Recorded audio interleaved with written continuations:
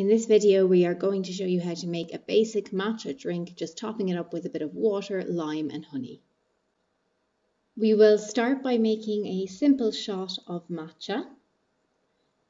The first step is just to put a teaspoon of matcha into a cup and add a small bit of cold water. When you've added a shot of cold water, then you just whisk it vigorously until all the lumps have disappeared. When using matcha, it's important not to use hot water because this will burn the leaf. So it's really important that when you're making up your matcha shot, you use cold water in order to protect the leaf. This will also blend better.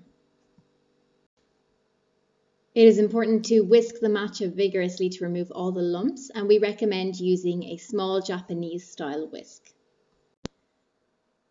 The Japanese actually prefer matcha in its purest form, so traditionally they would actually just drink the matcha shot. We would recommend building another drink from it, but this is another way of getting your green tea fix for the day, just to drink the shot straight.